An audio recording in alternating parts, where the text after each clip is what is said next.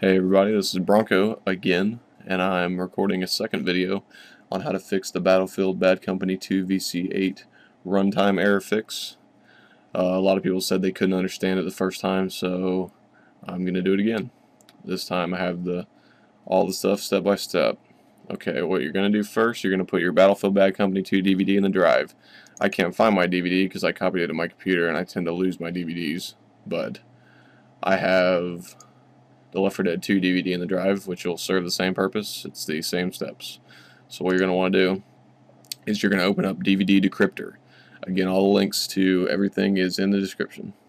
DVD Decrypter is a free program that will rip the disk to an ISO. So what you're going to want to do is go to Mode, ISO, Read. That will read the ISO from the disk. You're going to click Decrypt, or tell it where you want to put it. Put it on the desktop, save, and then click Decrypt. It's going to decrypt that into an ISO, and we will come back when it's done. Okay, we're done decrypting, and you'll have this nice little Battlefield Bad Company 2.iso on your hard drive. You can go ahead and close DVD Decrypter, and now you want to install WinRAR, which will be able to extract the ISO file to a folder. So you want to right click on your ISO and you'll have all these new menus. What you're going to do is click the extract to, and then that'll be the name of your folder. So you're going to click that, and we'll come back when it's done extracting. Okay, now you'll have this little folder, which will be your Battlefield Bad Company 2 folder.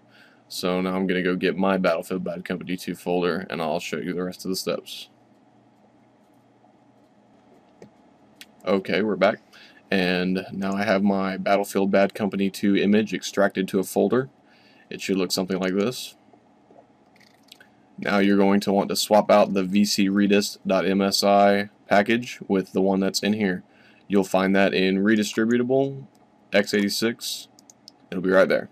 So you're going to want to copy this one, the link's in the description to download it.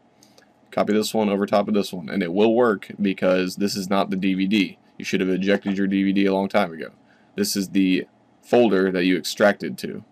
So we're going to move and replace, and the setup should work just fine.